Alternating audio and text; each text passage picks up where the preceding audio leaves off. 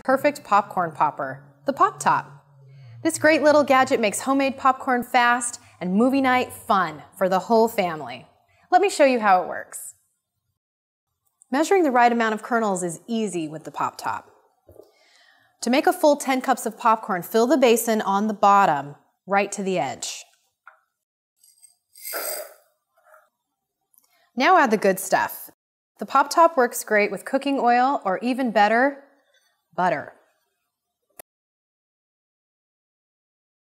To close the Pop Top, fold in the triangles one by one like this. Then place in the microwave for about 2 minutes.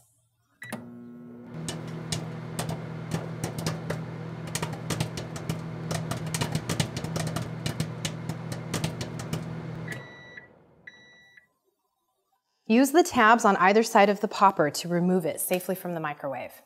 Then add salt and enjoy.